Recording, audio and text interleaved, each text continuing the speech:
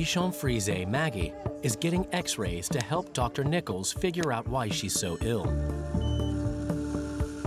When we look at her abdomen in terms of reasons for her vomiting, there isn't any evidence that she's obstructed. When you have an obstruction, sometimes you can see the foreign body itself, so I'm much more suspicious that this is a pancreatitis case. The pancreas digests fat and protein in the dog's diet. If Maggie ate something that was too rich for her, the pancreas can actually start digesting the liver and the intestines themselves when it pumps out too many digestive enzymes.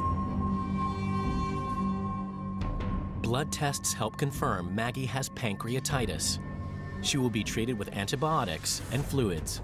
Pancreatitis can get pretty bad pretty quickly. If we're not seeing a response to getting her hydrated, within a few hours, that's concerning.